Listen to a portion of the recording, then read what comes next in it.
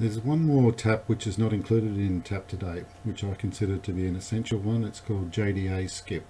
So you've got to download this one. So go back to the computer and then you can find the link to download it from their web page. And there it is there. There's a bit of information about the tap. It just takes over the skip functions from the Topfield, and it's much more user-friendly and configurable. So there's the downloads page.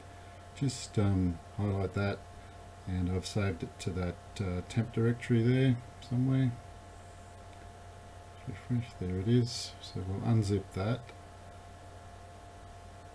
and we have to then FTP that back over to the Topfield. So we go back into FileZilla again, just refresh that file list there, and in the TapToDate, just the single tap file, the only one file you need there. Into program, or into auto start, we're going to put that because it's going to be running all the time. So right click, upload, and that's done now.